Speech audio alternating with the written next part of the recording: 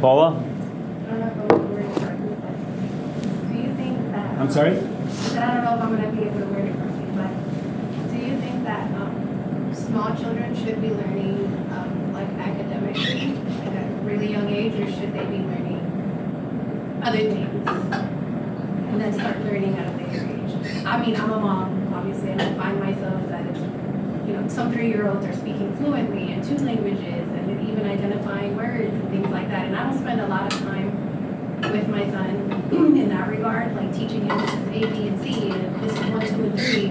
We kind of do outdoor things and spend a lot of time, you know, doing exploring and doing that kind of stuff. And I know there's beliefs in parts of the world that children shouldn't be in academic settings until later on in life, that they do it pretty early in Western cultures. I just wanted to mention.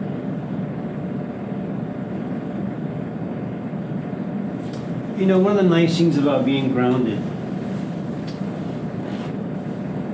intellectually, and by that I mean being able to kind of observe your environment and see what the requirements are. For example, sometimes students come to class and ask me, do you think money is important? Well, I mean, it's an interesting question, but it's also quite stupid. Put that to test. Don't pay your landlord. You know, when the end of the month comes and your landlord says, where's my rent? Just ask him, do you think money is important? And see how far that'll take you.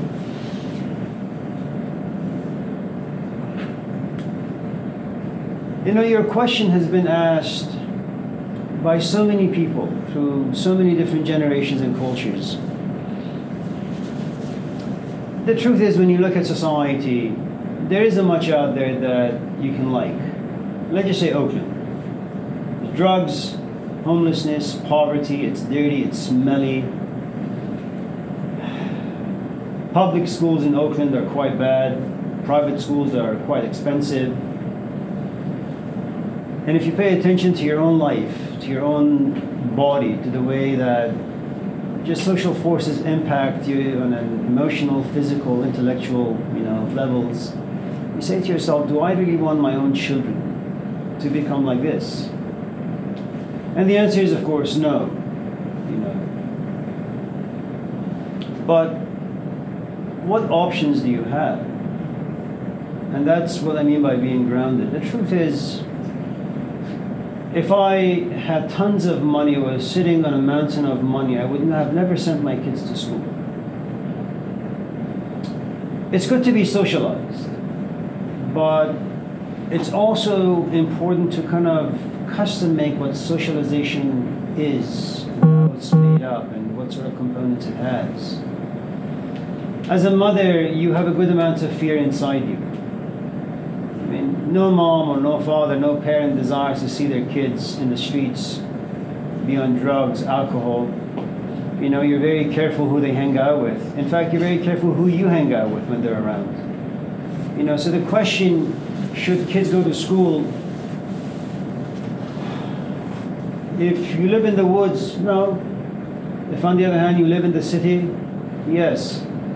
There's a great story that was given to us. I think it's the first, in fact, story that was ever written. It's called the Epic of Gilgamesh.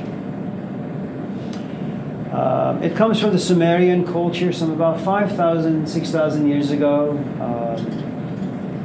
And it's an epic. And there's a difference between an epic and, say, a story. An epic, if I was to kind of sit with you and just ask you some questions, you're going to tell me stories about your life. And stories about your life doesn't mean that they are universal. It means that they are just specific to you. An epic, on the other hand, it has components that every person shares. Okay? There is arrogance that comes with power, forgetfulness that comes with power. It's something we talked about on Tuesday. There is also meeting a stranger, and you're trying to figure out what to do with this person, and you wrestle intellectually until the dust has settled. You accept the fact that you can't live without this person. It's called love. And this person impacts you in such a way that it's not forgettable and it just transforms you completely. And then there is the theme of loss. You love someone and you lose them, and you can't replace them. And so you go on this long journey. Why? Because you've come to realize that in the presence of death, almost everything about your life becomes meaningless. And you go on this quest. Could there be other things in life that are worth pursuing besides going to Laney, pursuing money, being married, having children?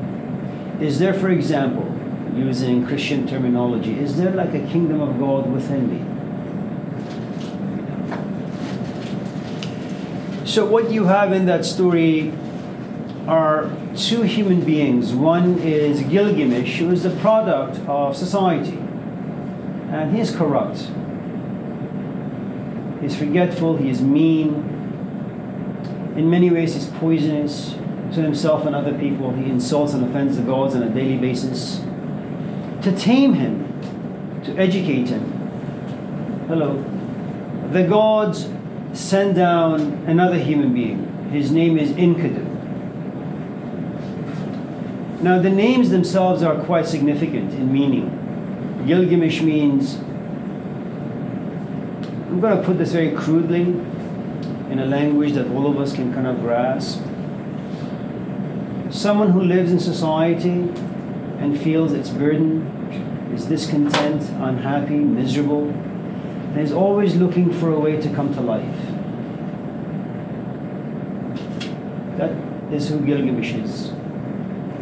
And the only way he can come to life is by kind of encountering a man by the name of Enkidu.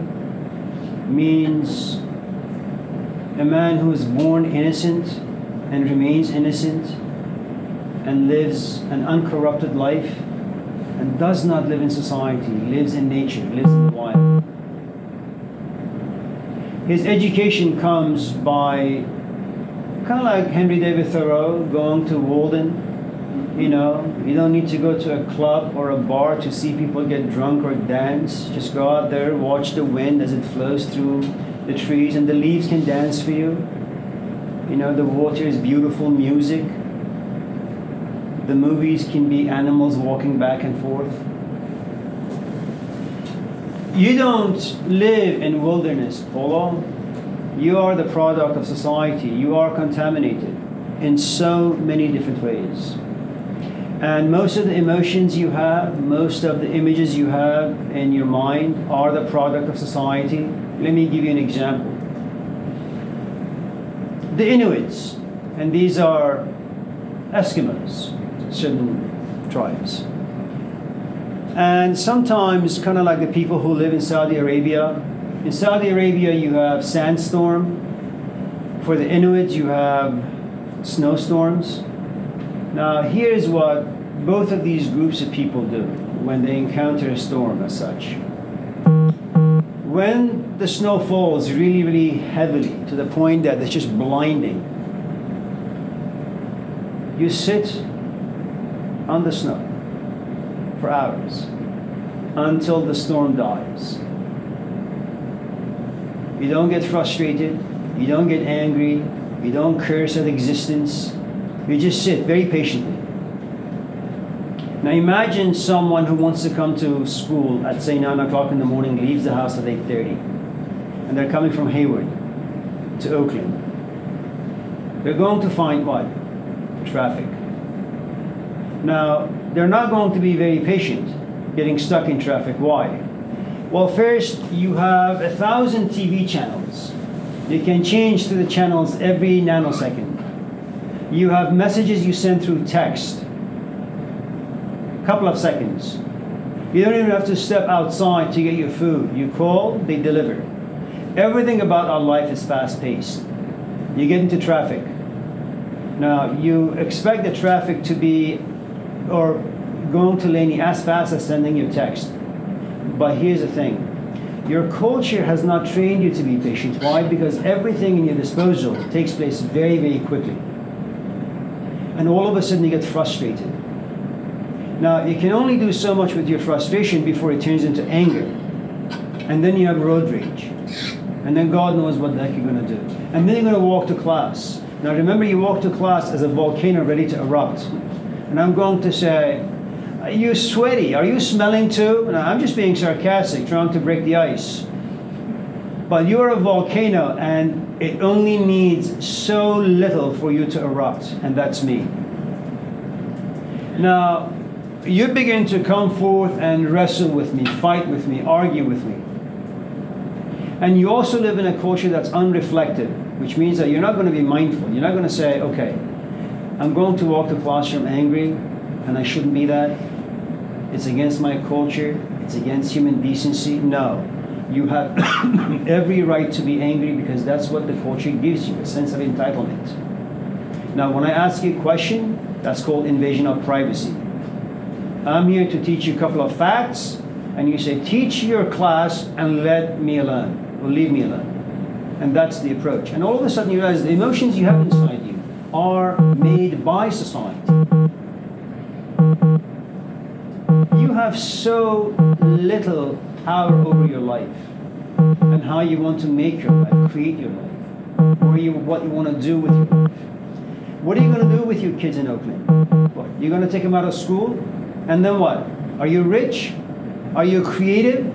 Do you and your husband have a lot of time on your hand where you can just go to the park or the zoo or go to the woods, walk around, go to museums, educate them in arts?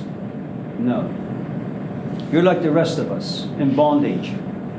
And what happens when you're in bondage? Well, you have to be obedient. You know, it's kind of like if you've seen Matrix 1, where Morpheus tells Neo that human beings are no longer born, they are grown. To be born, it's a difficult act. You know, you have to kind of figure out how you want to be born. In what shape, in what form. What components do you need to have to be born in that particular way? Then you have to go shopping. Then you have to bring home the ingredients and apply them, cook them. Apply them so ultimately you can be what you want. You don't have that privilege. So your question, should kids be educated in this particular setting? What other choice do you have?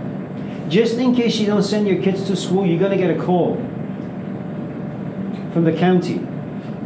And they're going to ask you, on the record, we see that you have 2 kids, 8 and 4. They are school ready, and yet there is no record of any of them going to school. What's going on? Even if you decide not to send them, the city won't leave you alone. And let's say you don't even get a call from the county. Are you really going to risk the physical and emotional health of your children because you have this fantasy or fantastic idea that education in this particular way that America does it, it's unhealthy for my children's psyche? There was a guy named Rudolf Steiner. You know, he didn't enjoy society the way it's been created. He was one of those guys, he was like a Jesus Christ of sorts. Not to that degree, not that potent or intense. But, you know, he was a guy who thought about things. And he gave birth to a kind of educational environment that he called Waldorf. You know, and there are still places in America and other, you know, countries that practice that particular setting. There is one in Grass Valley. It's above Auburn. It's the only, I think, school in the country that is free. Doesn't charge you a penny. Now, you kind of send your kids there, and the teachers, from kindergarten to 12, they have one single teacher. Now imagine when you spend that much time with a single human being, they become your second parent, or maybe the first.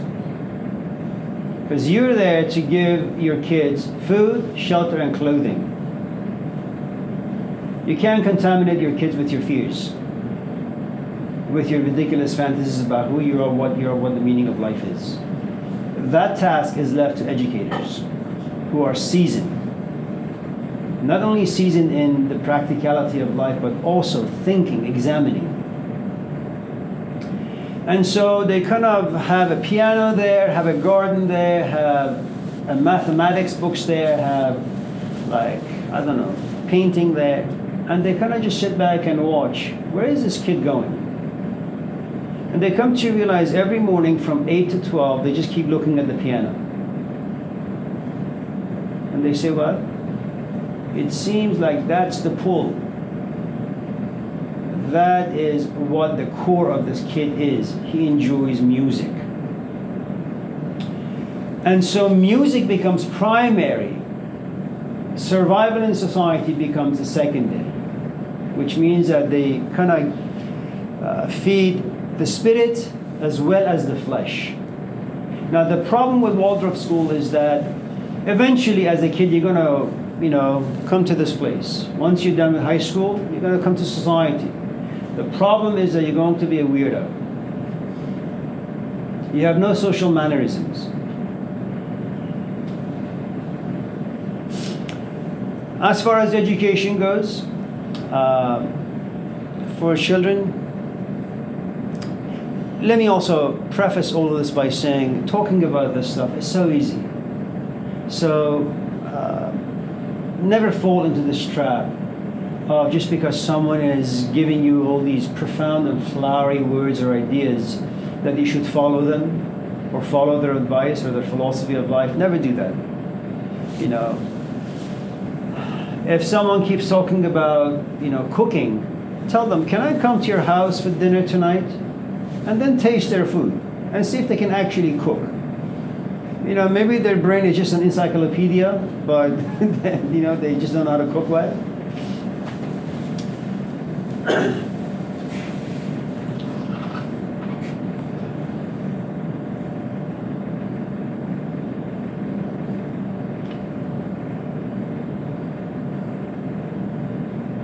There are a couple of things I think it's important to know about life. It doesn't matter where you go, it doesn't matter what you do, you're always going to be disappointed. Always. There is no place you can go where disappointment is not waiting for you. I'll give you an example, and I'm going to use Jesus Christ because this is the West, and most of you are familiar, hopefully, with the literature that is in the Gospels, because they are really great books. And you don't have to be religious, you just have to be curious. Okay? Now look, you have a kid, and at the age of 12, he's always been a little weird, a little unhappy, a little miserable. So at the age of 12, his parents take him to the synagogue somewhere. And he kind of just walks away. And Mary is worried, Joseph is worried, and they go look for him, and eventually they find him preaching to these elders. Say, we were worried sick about you. What's wrong with you? Well, didn't you know I'm going to be at my father's house? I'm your father, Joseph says. No, you ain't my father, man. God is. And imagine how a father would feel. Okay? So, then at a certain point he says, you know what? I don't think Nazareth is my home. I don't really care for my mom. I don't care for my dad. I don't care for this religion called Judaism. I don't care for the Jews or the Pharisees. I don't care for any of these people. I want to figure things out for myself. Talk about being authentic. Okay. For 18 years he disappears. You would think that when your mom, Mary, tells you, son, listen, you are not the product of human sexual act. God laid with me. And you are mostly divine and partly human. You would think that would make you happy. He's not happy. He comes back at the age of 30, 18 years. Does he go to his mom? No. Does he care that his dad is dead? No. He just goes to the synagogue. What does he say? You guys have been waiting for a Messiah. Here I am. And he would think that people would embrace him, but no, they kick him out. Talk about being disappointed. You know, going to the desert for 18 years, becoming wise, being touched by God, or in fact being God himself. Coming back, you know, assuming that people are going to receive you well. No, he gets rejected. Another disappointment. And then 3 years of work. Supposedly he dies at the age of 33. 3 years of work. First, people like him. Then they hate him. He has 12 crummy disciples who near the end all betray him. Then he is crucified like a criminal. And what does he say on the cross? And remember now, at the moment of death, he would think that this is a man of God or God himself. He feels so alone, so much in doubts. I mean, forget the Garden of Gethsemane where he says, let this cup pass by me. He loses his faith. He's consumed by doubts.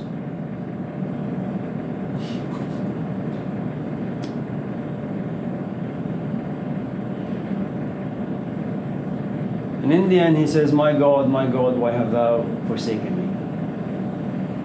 Now, the point I'm trying to make is that this is Jesus Christ. And I can give you other people throughout history who have been equally disappointed, if not more. And disappointment is painful. You know why you're disappointed? Because you have expectations.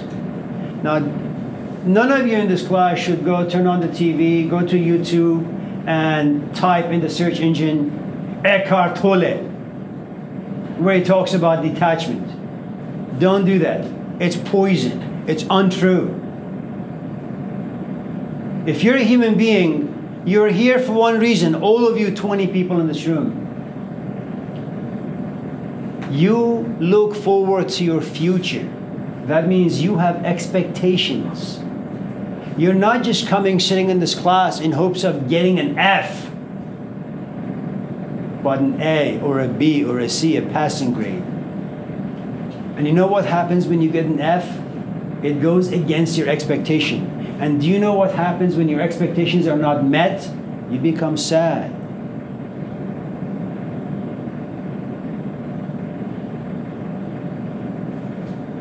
And remember, we are poor. If you happen to have billions of dollars in your account, you can spend it freely and expect nothing because there is more you have in the background. For you and I, we have 10 bucks. If we go to In-N-Out, if you're waiting for these hot French fries to come our way, they come back stale. Now, you don't have extra cash. You're going to be pissed. Yeah? You can finish. I have a question after. So that's the first thing, Paula. It matters very little where you go and how you go to the place you want to go. Disappointment awaits you. Another name for disappointment when it becomes a little pregnant or layered is suffering.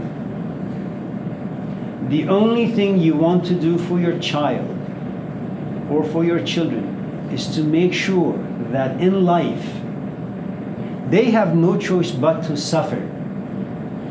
They just need to suffer not as much.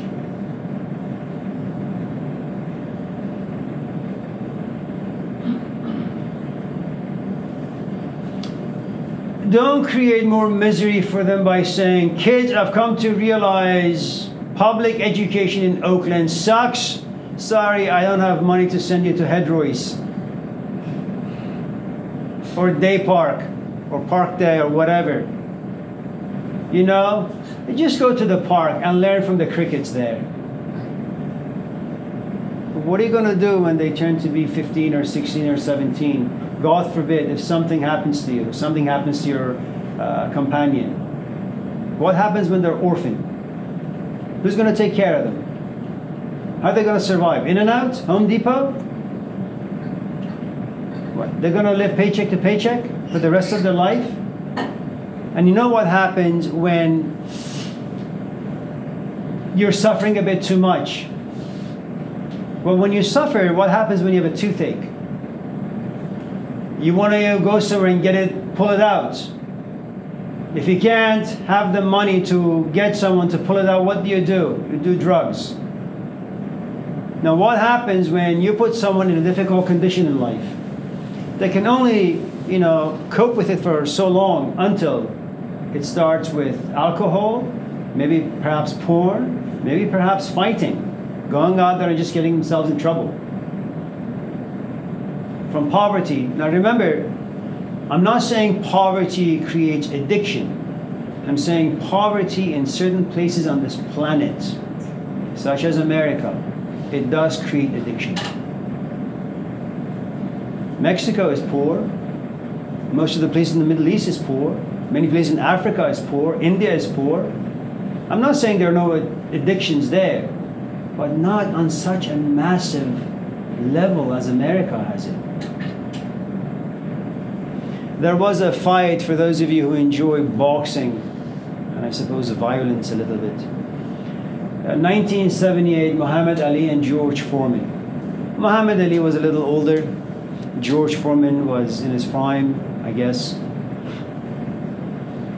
And people had mentioned that George Foreman is just going to knock out Muhammad Ali. It won't be that difficult.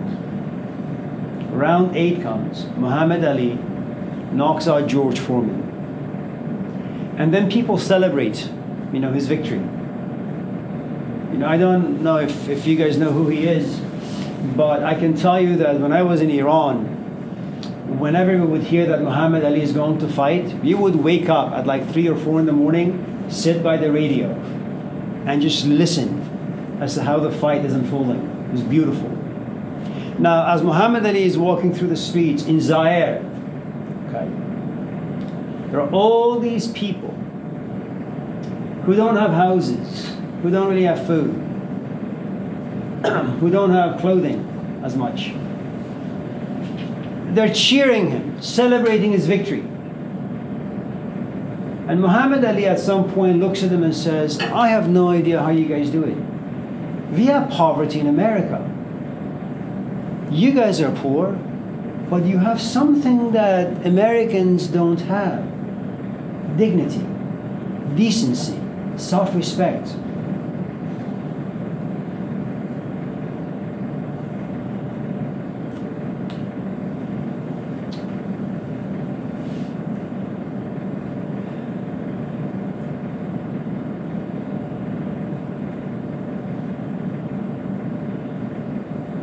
If I was to give you again a real answer to your question, it would be yes. Education is really, really good for your kids. It'll damage them, no doubt, in some ways. It'll clip their wings. You have children. They jump on the sofas. They do crazy things. They create a good amount of headache. They make you miserable by all the things that they do, never leaving you alone. There comes a point like around 5 or 6 or 7 where you've sent them to school, you've spanked them enough, you've given them a good amount of do's and don'ts, reprimands and all that. You realize they're no longer running, they're no longer walking, they're just sitting on the sofa playing video games or doing math work, and you say, damn. With my own hands I clipped their wings, I domesticated them. The problem with domesticating children is that when you domesticate a cow, for example, you use their milk. You use them as pets. They're actually quite enjoyable animals. But when you domesticate your children, they are exploited by a system that cares so very little for them. I think Matrix, the first one, is quite right. Your kids, my kids, every single one of you in this classroom, you're used as a Duracell battery. All of you need jobs. And what do you do when you have a job? Well, you're selling your time, i.e. life. 8, 9 hours a day. For what? 20 bucks an hour. That's how much you're worth. There was a French philosopher, Jean-Jacques Rousseau, who wrote this really quite wonderful book called Emil.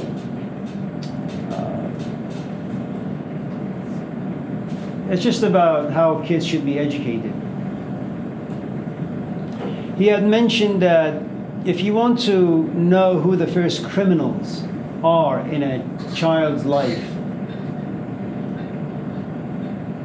it's always the parents. Always. Not because they want to. There is one thing you can do for those of us in this class who have children or who eventually want to have children. You know, you have two wings. Clip one of them. Let them be corrupted by society and all of its obligations. Save the other one for the arts. Something creative. So they can balance themselves, each other out.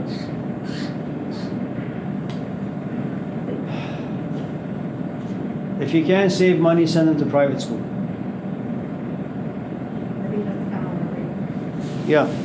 Don't public, I mean, nothing against public education in Oakland or other places, but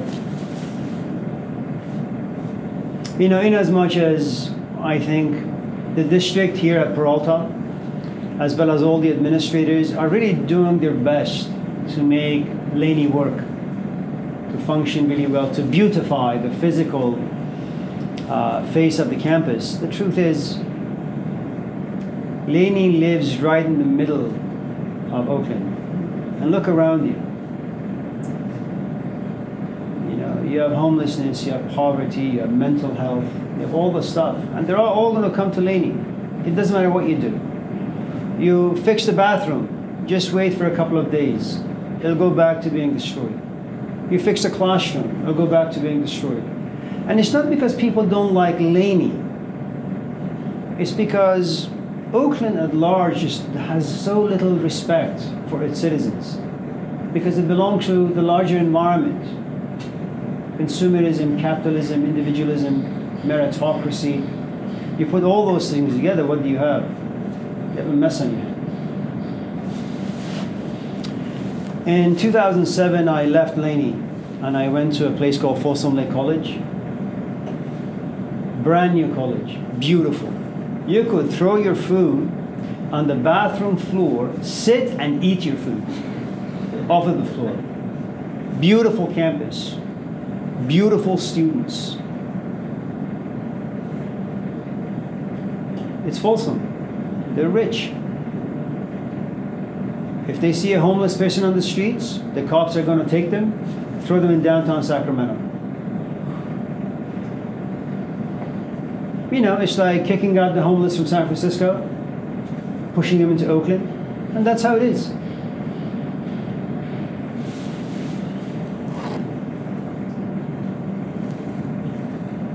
Your ultimate salvation is just to leave Oakland, period.